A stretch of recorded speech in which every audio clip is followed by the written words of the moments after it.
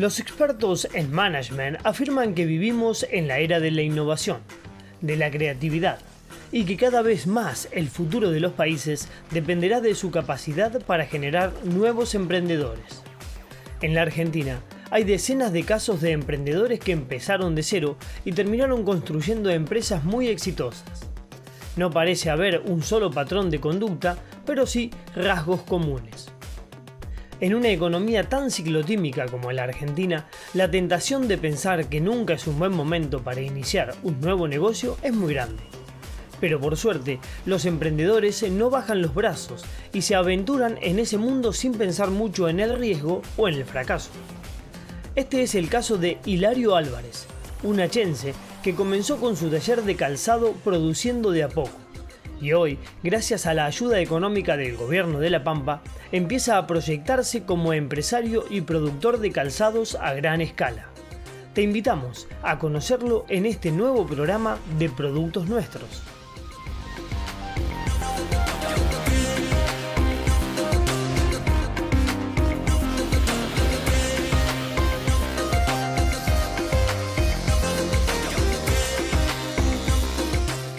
Bienvenido a otro programa de Productos Nuestros.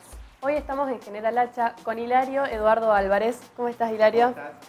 Hilario tiene un taller de calzado aquí en General Acha y hoy nos va a contar un poco de sus primeros pasos. Bueno, buenas tardes, antes que nada. Gracias por la visita. Y bueno, les voy a contar un poco de qué se trata. Vamos a hacer un repaso cronológico de cómo empecé a hacer zapatos y después te voy contando de qué es lo que estoy haciendo hoy por día. Bueno, arranqué hace casi 10 años haciendo zapatos, laburando con un amigo, el señor Mario Iturriaga, acá en la ciudad de General Acha. Con él incursioné, en lo que es moldería, ¿sí? Aprendí a hacer lo que es moldería y lo que es un poco diseño, si bien no tengo el título todavía de diseñador, pero metiéndome un poco en el ambiente, ¿no? Laburé unos cuantos años y después fui a la ciudad de Córdoba a laburar. Laburé para una marca que se llama Lucía Febrero, ¿sí? En Córdoba capital, 2 años. Sí, ¿no? Sí, tiene un renombre allá en Córdoba. Y bueno, han llegado a publicitar en revistas como Para Ti, han adquirido un nivel, digamos. Bueno, con ellos también aprendí un montón de cosas en cuanto a marketing, a ventas, ¿sí? Que el diseño, la publicidad es súper importante. Más allá de que tengas un buen producto, es algo súper importante. Ya de que uno esté comenzando en sus primeros pasos, es una herramienta fundamental para poder vender y para poder llegar al público que uno quiere, ¿verdad? Tal cual. Poder comunicar bien, ¿sí? Bueno, laburo para Lucía Febrero 2 años, ¿sí? Ahí vi cómo laburan de manera seriada en un producto. Hay una diseñadora que hace los dibujos y hace la moldería y bueno, todos los demás empleados de la fábrica lo llevan adelante. Lo que es corte, costuras, ¿sí? Y después la línea de ensamblado hasta llegar al producto final, ¿sí? Bueno, de ahí volví para acá, para La Pampa, y seguí laburando de manera muy artesanal, con máquinas... ¿No tenías el taller que hoy tenés? El taller que hoy tengo. Una máquina de coser, clásica, ¿sí? Y una lijadora nada más. Bueno, y el año pasado surgió la idea un poco de poder agrandar el taller como para hacer otro tipo de productos, ¿sí? Más lindo, con mejores terminaciones, ¿sí? Invertir un poco más en diseño, ¿sí? Y bueno, me metí con un crédito del IPP, ¿sí? Que es Eso del gobierno. Promoción Productiva. El gobierno de La Pampa. Del gobierno de La Pampa, ¿sí? Y bueno, me arranqué a armar el taller, a equiparlo, ¿sí? Hice todo lo que es instalación eléctrica nueva, compré máquinas nuevas, la máquina de coser, una de rebajar, la que es allá, que es una máquina para cementar, ¿sí? Para pegamento, digamos, ¿sí? Una lijadora industrial, que son máquinas, la Paulina se llama, es para lijar y pulir. Y bueno, la idea un poco de ahora en más, como te decía, es hacer productos más seriados, ¿sí? Pero sin perder las terminaciones artesanales. Sí, bueno, también invertí en lo que es el cambio de la marca, ¿sí? Tenía otro nombre, de ahora en más se va a llamar, va a ser mi nombre personal, Hilario Alvarez, ¿sí? Contraté un diseñador, ahora estamos preparando lo que es tarjetería y lo que va a ser empaque del producto, claro. Y bueno, laburé con una diseñadora, ¿sí? Me contraté una diseñadora, una chica de acá, que hace alta costura, ¿sí? Que se llama Evelyn Lorda Matiasi, ¿sí? Ella tiene su taller en Bahía Blanca y hace vestidos, y bueno, un poco era para la idea para laburar en conjunto, lo que es colores, tendencias en colores, en lo que son las suelas, que por ahí yo no estaba muy del todo metido en eso, así que bueno, genial, o sea, me parece que está buenísimo. Y volviendo un poco, Hilario, a tus primeros pasos, ¿cómo hacía la gente para encontrarte? En ese momento tenías mucha demanda, era por conocidos, ¿cómo se iban acercando a tu taller? Mirá, antes era por conocidos, o sea, laburábamos con algunos negocios, pero no podíamos realizar muchos pedidos porque tampoco podíamos cumplir con esos pedidos. No podíamos hacer tareas de 24 pares como realmente se hace, porque bueno, no teníamos la maquinaria para poder cumplir con esa demanda. Tenían que ser menos cantidad, sí o sí. O sea, así que bueno, un poco la idea es acelerar esa cuestión. ¿Qué proyección tenés en cuanto a demanda con estas máquinas nuevas que has adquirido? Ahora la idea es hacer los nuevos modelos, ya los vas a estar viendo, después vamos a ver, y salir a laburar directamente con los negocios, ¿sí? Con las zapaterías del medio, de acá de General Acha. Vendo mucho en Santa Rosa también, ¿sí? La idea es vender directamente a locales, ¿sí? Por ahí si algún particular quiere lo vamos a hacer. Bien. Pero la idea es... La gente puede acercarse, tocar tu puerta, traerte un diseño y vos podés llegar a ofrecérselo. Claro, sí. De todas maneras, como te decía, la idea de ahora en más es poner a andar estos nuevos modelos que hemos hecho y laburar de manera más seriada. Bueno, y ahora voy a estar preparando presentando algunos modelitos en lo que es la Expo Pymes, que va a ser los primeros días de mayo. Y bueno. También sabemos que Hilario da clases, puede enseñar a la gente en General Acha tanto como en Santa Rosa, ¿verdad? Tal cual. El año pasado estuve dando clases en un centro de rehabilitación, ¿sí? Acá en la ciudad de General Acha, que depende bueno, de la Subsecretaría de Adicciones, ¿sí? Que funciona. Y hoy por hoy estoy dando clases en Santa Rosa, en un taller de oficios que abrieron unas chicas, de vinilo, música y diseño, ¿sí? En la calle Irigoyen. Ellas hacen carteras también, ¿sí? Es una marca bastante conocida, han ido a Puro Diseño también. Puro Diseño es una, no sé si estás familiarizada, sí. Es como la feria a nivel nacional, internacional incluso, de diseñadores. Ellas han ido ahí en varias oportunidades y tienen como una marca ya consolidada, que es la marca Vaga, que hacen carteras. Así que bueno, ellas dan clases de moldería de carteras, de prendas base. Me llamaron a mí para dar un taller de calzado. Así que re contento, con 10 alumnas ahí, todas laburan, algunas se súper destacan, pero todas le ponen la re pila y genial, me llena un montón eso, está muy bueno. Está muy bueno. ¿Qué más nos podés contar de las perspectivas que tenés para el futuro? Crecer, crecer. Acá estoy dando clases también a alguna gente particulares que vienen al tallercito. Y bueno, la idea es incorporar a alguien más para poder laburar, o sea, que esto siga creciendo de a poquito, ¿sí? Pero que siga creciendo y poder generar laburo. Hoy en el taller trabajás vos solo. Hoy en el taller laburo yo solo. La idea es capacitar a alguien más, tener un compañero o una compañera que me pueda ayudar a desligar tareas, ya sea laburando mano a mano o por ahí, hoy por hoy mi novia me está ayudando en lo que es el manejo de la página, el Facebook, ¿sí? Meterle mucha pila a lo que es eso también, ¿sí? La idea es inclinarse un poquito más para las redes sociales, para ir captando otro público también.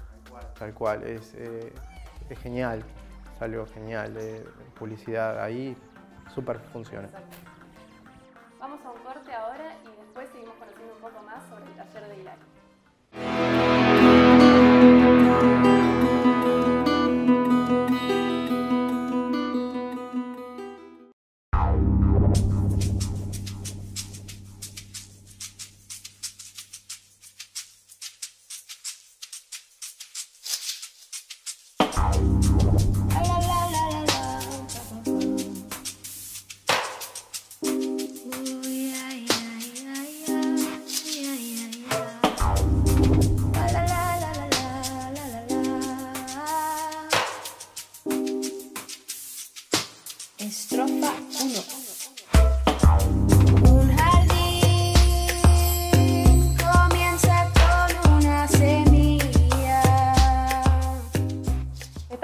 bloque de productos nuestros. Seguimos con Hilario, que nos va a contar un poco sobre sus calzados y sobre el público al que él se dirige con estos calzados.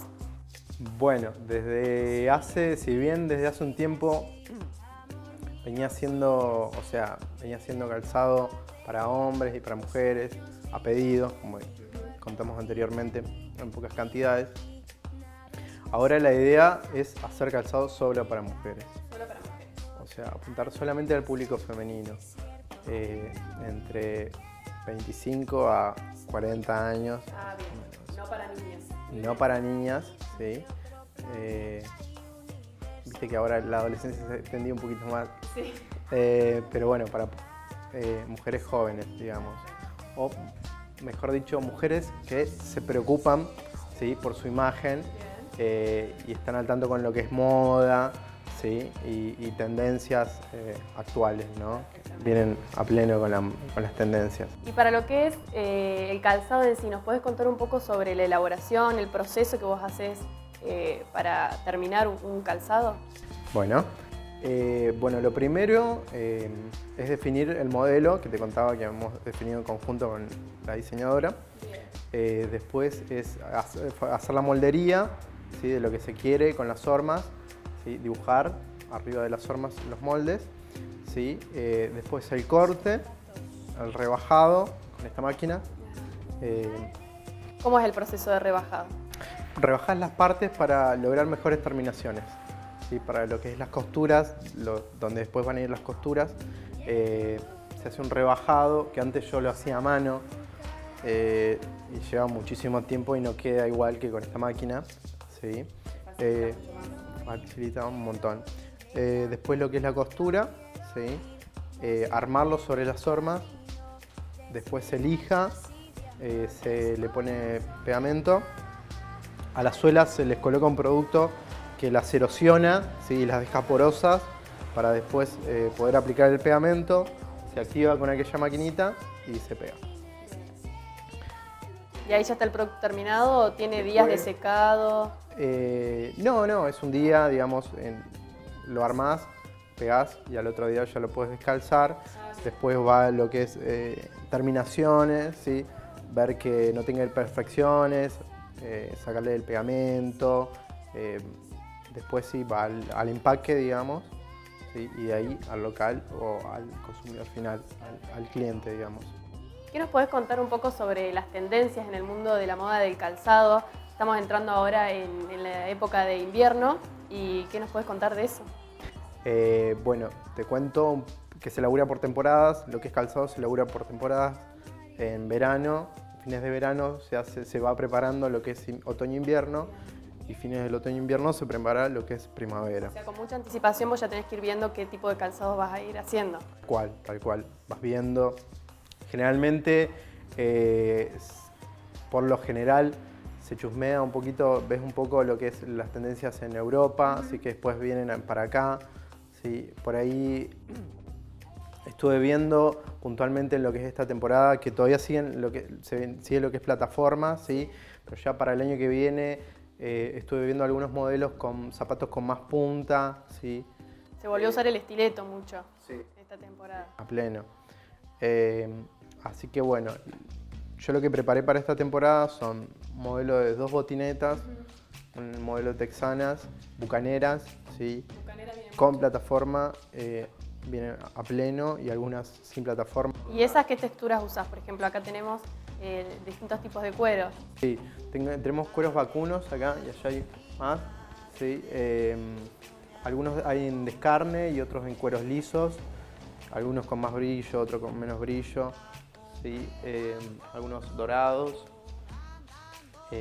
¿Y de dónde conseguís estos cueros, Hilario? Lo que es materia prima lo compré en Buenos Aires, ¿sí? Recorriendo algunos negocios en Avenida Boedo.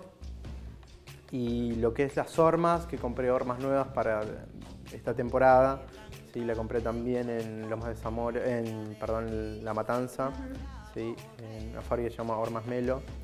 Sí, y los fondos también en Avenida Boedo, con otra marca que hace estos fondos.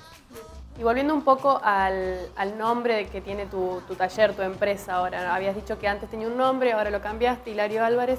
¿A tus calzados les pones algún sello distintivo o salen solamente con el packaging de Hilario Álvarez? Mira, antes era Guayaba Zapatos Artesanales, la marca. Por una canción de Rubén Blades, en realidad. Después, bueno, hice un curso, una capacitación.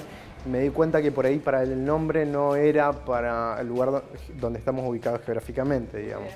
Y por una cuestión de que por ahí representa un poco más, el nombre se cambió a Hilario Álvarez.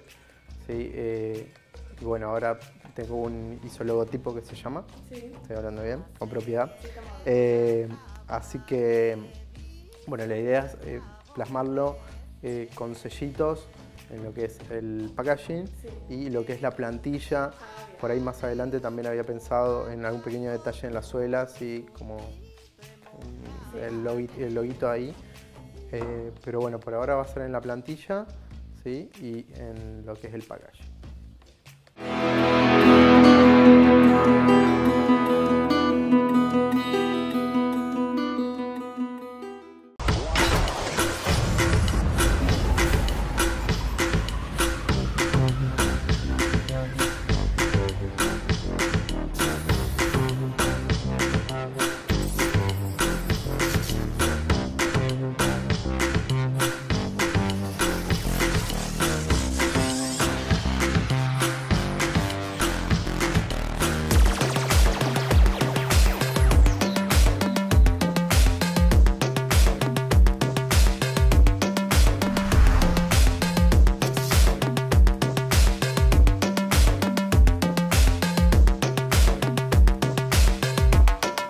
Bueno, Hilario, contémosle un poco a la gente para encontrarte cómo hace. Redes sociales, teléfono, la dirección del local. Redes sociales y teléfono y dirección, todo junto. Bueno, ¿En Facebook? En Facebook, hoy por hoy todavía tengo la página vieja que es Guayaba Zapatos Artesanales. Ahora vamos a hacer el traspaso, o sea, vamos a avisarle a la gente que ya tenemos los seguidores, que cambia el nombre, como te decía, y vamos a hacer una nueva página que va a ser Hilario Álvarez. Por ahora tengo el Facebook personal, que es Eduardo Álvarez. También la dirección local es España 270, acá en General Acha. Y el teléfono es el 02954 1565 3956. Para cualquier consulta la gente se puede contactar con vos directamente. Sí, por WhatsApp, llamada. Y vas a estar en la Expo Pymes. Voy a estar en la Expo Pymes con los modelos que vamos a ver a continuación. Y bueno, nada, invitar un poco a la gente que vaya, que conozca el producto, que se acerque, se los pruebe, lo vea. ¿Qué tipo de calzados vas a llevar a la Expo?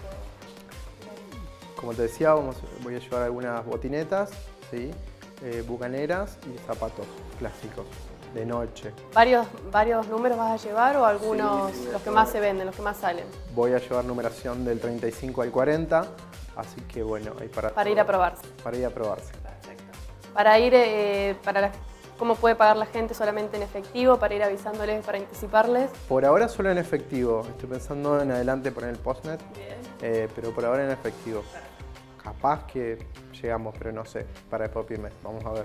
Bueno, desde ya te agradecemos un montón que nos hayas presentado tu taller, este nuevo emprendimiento, y esperamos que la gente se pueda acercar a poder adquirir tus calzados tanto en la Expo como en tu taller. Genial. Bueno, muchas gracias a ustedes también.